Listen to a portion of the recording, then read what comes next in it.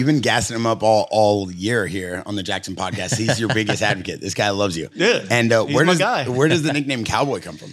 He's just like, dude, he just turned into a redneck out of nowhere. Like I've been redneck-esque my whole life. I grew up in Southern Ohio, and like when I turned pro, you know, I got stuff for free. I got the flat bill hats and everything for free. So I would just rock them. And then, and you lived basically on the West Coast for a while. Like, so I had to, you adapted to the style. Yeah. I adapted to the California style. So, you know, when I hit 450s, I moved back to Tallahassee, and the redneck roots started coming back to me. And then, I think it was in 2021. I think after my first podium at Daytona, that was when you yelled "Do it for Dale." Yeah, I did the famous right? "Do it for Dale." Yeah, and the next, I think it was the next race was in Dallas. I'm pretty sure, and the boys from like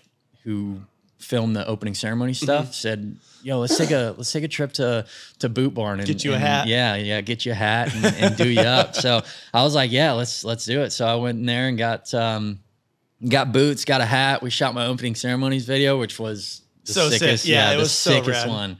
So yeah, that's when kind of the cowboy thing started coming about. Yep. And yeah, I just took to it.